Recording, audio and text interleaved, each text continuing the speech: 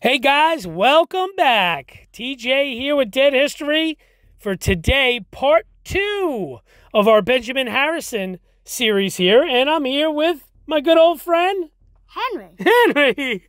What's up, dude? How are you? I'm good. You good? All right, we're here for part 2, right? Mm-hmm. What are we going to talk about today with Benjamin Harrison? His presidency. Yep, his presidency, and then what else? His gravesite. His gravesite, yep, his death and his gravesite. Very good, yep. So that'll be part 2 here. Henry, help me out.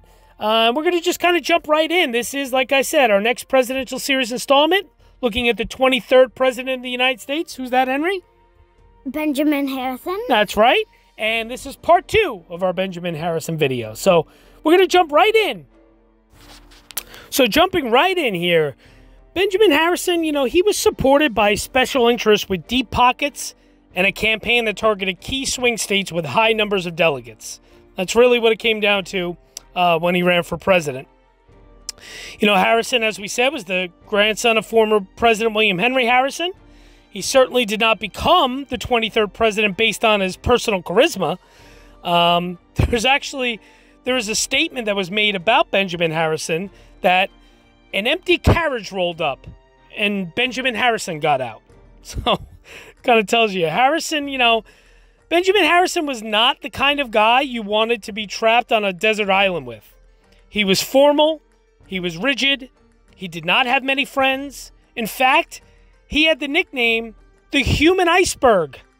Yeah, he was kind of a cold guy, rigid, not exactly overly friendly. Benjamin Harrison, he became little more than a rubber stamp for Congress. When he was in office, that's really what it was. I'll get into that here in a second. One thing, too, that, you got to keep in mind about Harrison, in that election of 1888, we did touch on this in our Grover Cleveland series, but, now that we're talking about Harrison, in the election of 1888, Benjamin Harrison actually lost the popular vote by 90,000 votes. But he won in the Electoral College by a margin of 233 to 168, giving him the office of president. Pretty crazy stuff. It's just nuts that some of the stuff is just crazy when it comes to Harrison. The whole family tree, of course, like we said, how he became president in between a guy who did 2 non-consecutive terms, just all this stuff. Pretty interesting stuff. He was, like I said, he had returned to his law practice earlier. He ran for the presidency in 1888, and he really was a dark horse candidate. He ended up winning the party's nomination when the delegates of the Republican National Convention could not even agree on the 2 frontrunners. As I just said, the election was very close. It was almost completely divided between North and South. Benjamin Harrison won virtually every northern state, and Grover Cleveland, the incumbent at the time, he won every southern state. So Cleveland actually won the popular vote, like I just said. Harrison won by, comfortable margin in the Electoral College. It's pretty interesting. I'm going to read you something here, too, about his road to the White House. We know, of course, from 1881 to 1887, he was a representative in Indiana in the U.S. Senate. He argued for the rights of homesteaders and Native Americans against the expanding railroad industry and campaigning for generous pensions for Civil War veterans, among many other issues. He was a highly principled and devoutly religious man. He broke with the Republican Party to oppose the Chinese Exclusion Act, as I had stated earlier in part 1. He wasn't overly a bad person. He just didn't really have much personality going for him. Of course, he in 1888 with the presidential election, rather than traveling around the country during the campaign, Benjamin Harrison gave numerous speeches to delegations that visited him in Indianapolis. It was kind of an early example of the so-called front porch campaigning. In a controversial general election, of course, he did just, narrowly beat Cleveland, even though he, did lose the popular vote. So, okay, here we go. Let's look into some more things. Like I said earlier, he just kind of became a little. He was a rubber stamp for Congress. That's what he was.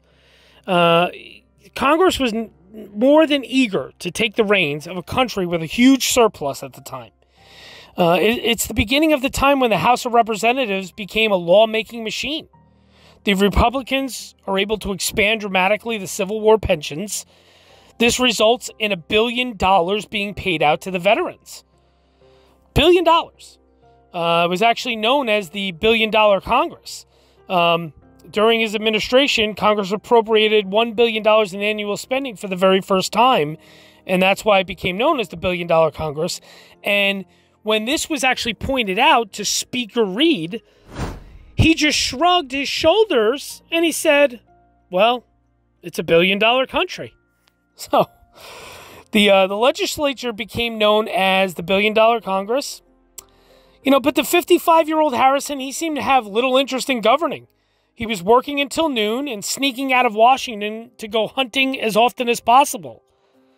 A cartoonist in 1888, he drew Benjamin Harrison under a hat much too big for him. And over the course of the presidency, that hat got bigger and bigger, and Harrison himself got smaller and smaller and smaller. Until finally on Election Day, when he was defeated for re-election, there's actually a picture of Uncle Sam saying, where is he? So yeah, he just wasn't an overly popular guy or popular president, so to speak. As I said, he kind of had ice in his veins. He was known as the Human Iceberg. He was very often very formal and stiff when dealing with people. Just who he was. So let me see what else I could tell you about his presidency. So about his domestic and foreign policy. During Harrison's term in the White House, the lingering effects of an economic depression led to calls for more expansive federal legislation. A longtime protectionist, Harrison supported the passage of the McKinley Tariff Act of 1890, backed by the Ohio Congressman and future President William McKinley. For the first time in peacetime, Congress appropriated $1 billion during Harrison's administration, angering many Americans who saw the president and his fellow Republicans as too supportive of wealthy interests. On the other hand, Harrison lent his support to the Sherman Silver Purchase Act, which required the government to purchase 4.5 million ounces of silver per month, and bowed to the pressure of reformers by signing into law the Sherman Antitrust Act, designed to prohibit industrial combinations or trusts. Ohio Senator John Sherman sponsored both acts.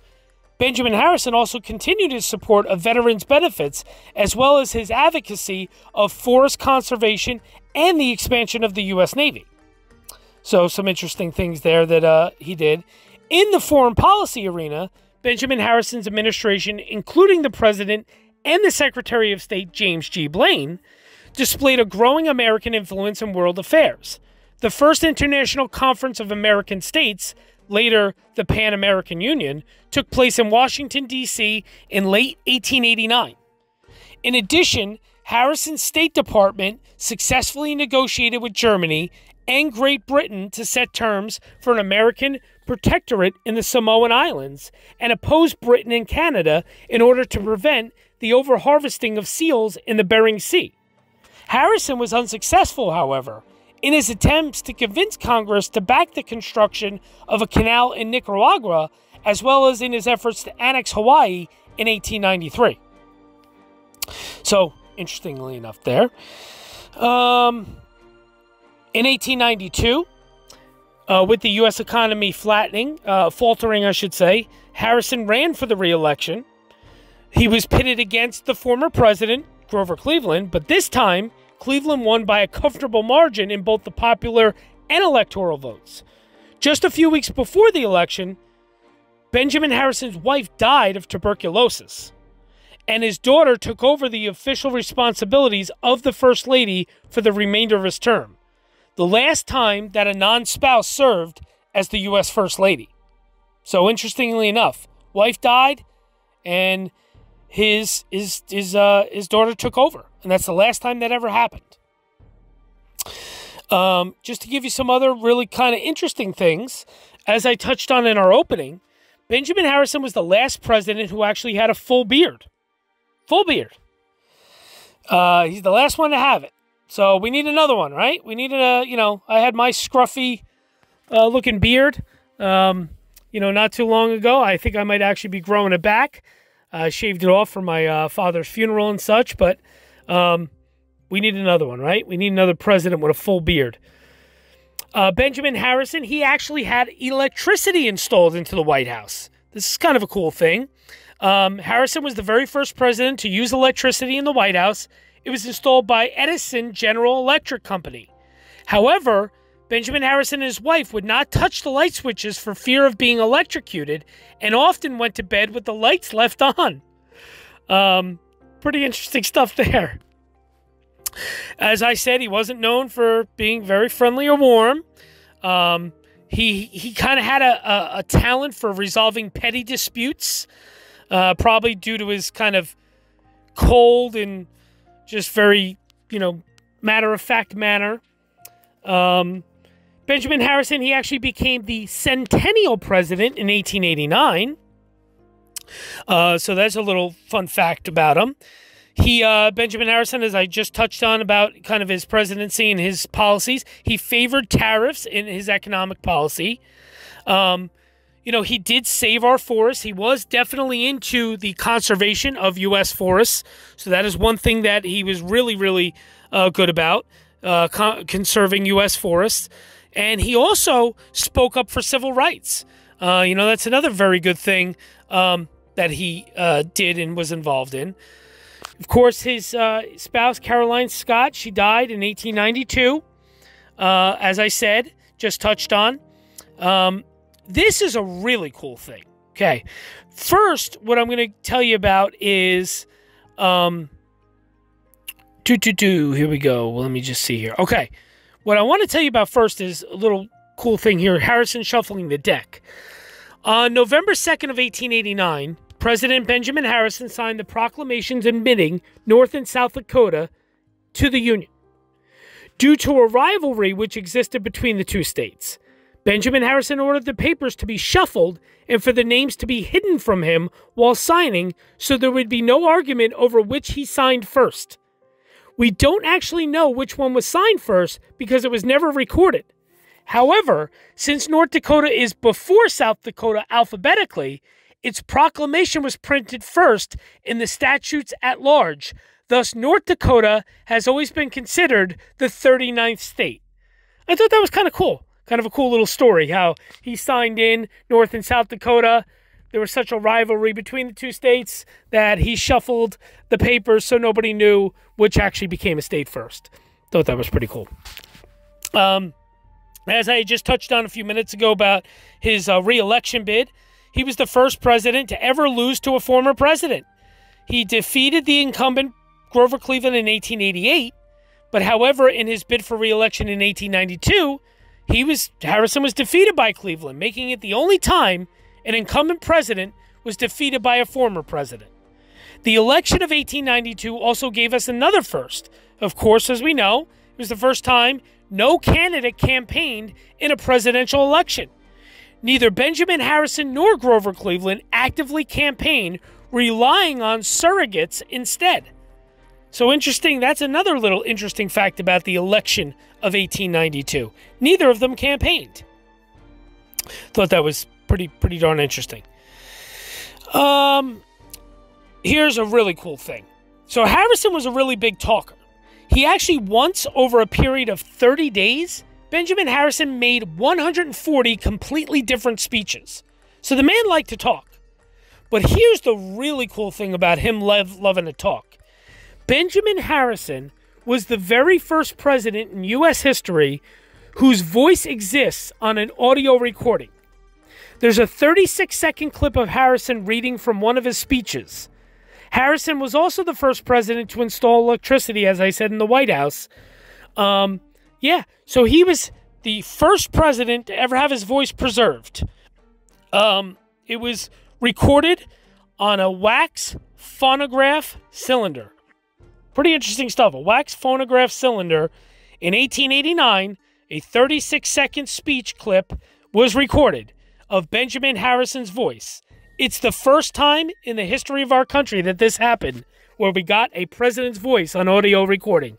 And this is that audio recording. As President of the United States, I was present at the first Pan-American Congress in Washington, D.C.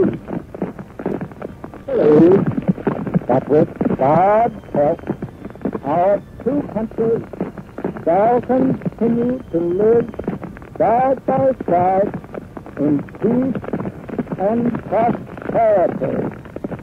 Benjamin Harrison. Now, how cool is that? I don't know. I find that really cool. Even though Benjamin Harrison he's not really notable for much that he did in his presidency, I thought that was really cool. And it sounded like, didn't it sound like somebody that was like trying to rehearse a speech or recite a speech or do something like that, but they had their cell phone in their pocket and they didn't know that it was recording? That's what it sounded like to me, you know, like somebody that's butt dialing you type thing. It was pretty interesting. I thought that was cool. So as I said, Harrison's first wife died shortly before his presidency ended. And then in 1896, Benjamin Harrison married again to a woman who was not only 25 years younger than him, but who was actually his own niece by marriage. Yeah. Mary Dimmick was the daughter of his deceased wife's sister, meaning she was not a blood relation to Harrison, but was a first cousin to Harrison's children. His children refused to attend the wedding, and the union caused an estrangement between Benjamin Harrison and his daughter, and they never spoke again. Benjamin Harrison contracted pneumonia. I'll get into that, about his death. But isn't that crazy? He actually married his own niece by marriage, and it caused such strife that his own children didn't like it, and especially his daughter, she never spoke to him again. Kind of sad, but pretty crazy. So, let's just touch on real quick Benjamin Harrison's post-presidency career. Of course, as I said, up for re-election in 1892, Harrison struggled to overcome growing populist discontent, including a number of labor strikes. In the general election, he faced Grover Cleveland again, along with a third-party challenge from the Populist, or People's Party. The revelation that Caroline Harrison was seriously ill led to modest campaign efforts by both men and caused Harrison to limit his appearances in key swing states, contributing to the margin of his defeat. As I said, both him and Cleveland did not go out there and campaign during this election. Caroline died of tuberculosis in late October, and 2 weeks later, Benjamin Harrison lost to Grover Cleveland by an electoral vote of 145 to 277, the most decisive victory in 20 years. So then after leaving the White House, Benjamin Harrison returned to Indianapolis and to his law practice. And at the age of 62, he married that Mary Lord Dimmick, his late wife's niece and caretaker. They actually did have one child together. And in 1898, Benjamin Harrison served as leading counsel for Venezuela in the arbitration of its boundary dispute with Great Britain.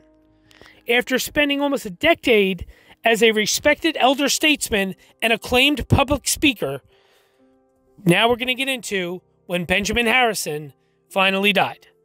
And that was in, I believe it was 1901 to be exact. Of course, I'm going to be reading from the book and excerpts from The President is Dead by Louis Bacone. Wonderful book. I show it all the time on the screen. I really encourage you. I've had at least 2 or 3 of my subscribers reach out to me to tell me that they bought the book, The President is Dead, based on my recommendation and my, advice. And they love it. Every person that has done it and bought it has reached out to me and said, awesome. Thank you for the suggestion. So go do yourselves a favor. Buy the book. It's awesome. So I'm going to read now from that about Benjamin Harrison and his death. Okay, here we go. At the age of 67 and 8 years out of office, Benjamin Harrison was in good health and looked forward to many more years as a private citizen. But in early March of 1901, Benjamin Harrison fell ill and a single illness begat a quick downfall. He had only recently recovered from a minor cold when on Thursday, March 7th, after breakfast, Benjamin Harrison cried out sharply for his wife. She rushed to him and found him in distress. He had experienced a severe chill and, struck by how suddenly the illness came on, said, "This could not have been more sudden if someone had hit me over the head with a hammer." A doctor was called to the house. The next day, Harrison suffered from severe nerve pain. I believe it's neuralgia. It's nerve pain. And he was diagnosed with pneumonia. Letters arrived from across the country with unsolicited medical advice. On March 12th, Benjamin Harrison lay in the master bedroom on the second floor of his home in a massive hand-carved bed, drifting in and out of consciousness. His 4-year-old daughter Elizabeth made him a small apple pie, but Harrison could only muster a smile in response. In his delirium, most of his words he uttered were unintelligible, but those present were able to make out "my lungs" and "doctor." He last spoke when he asked his wife, "Are the doctors here?" Afterward, he slipped into unconsciousness. The next day, doctors administered oxygen until about 4 p.m., at which time, according to the Indianapolis Journal, came the unmistakable signs that the air cells could no longer receive the fluid and the cap was withdrawn from the mouth. Doctors summoned Harrison's friends and family to his bedside. His wife Mary took his right hand. His wife Mary took his right hand, as his physician, Dr. Henry Jameson, held his left and monitored his pulse. Also, there were Attorney General William Henry Harrison Miller of Indianapolis and his son Samuel Miller, Harrison's good friend and pastor of the First Presbyterian Church, Reverend M.L. Haynes, Frank Tibbett, Dr. F.O. Dorsey, Sergeant-at-Arms of the United States Senate Daniel M. Ransdell, Clifford Arick, 2 nurses, Miss Ella Keene and Miss Suzanne Parris, his aunt, and his 2 sisters Elizabeth Eaton and Anna Sims Morris. Sadly, none of his children were with him at his final moment. His 2 older children were on their way to Indianapolis, and young Elizabeth had been taken from the room as death approached. At 4:45 p.m. on March 13th of 1901, Dr. Jameson could no longer feel a pulse. Benjamin Harrison was dead. The Baltimore Morning Herald reported his death was marked by a single gasp for breath as life departed from the body of the great statesman. A silence fell over the room, broken only when Reverend Haynes said a prayer. President William McKinley issued a proclamation for flags on public buildings to fly at half-mast for 30 days. So now we will talk about, obviously, there was funeral involved, everything that goes along with, all these things.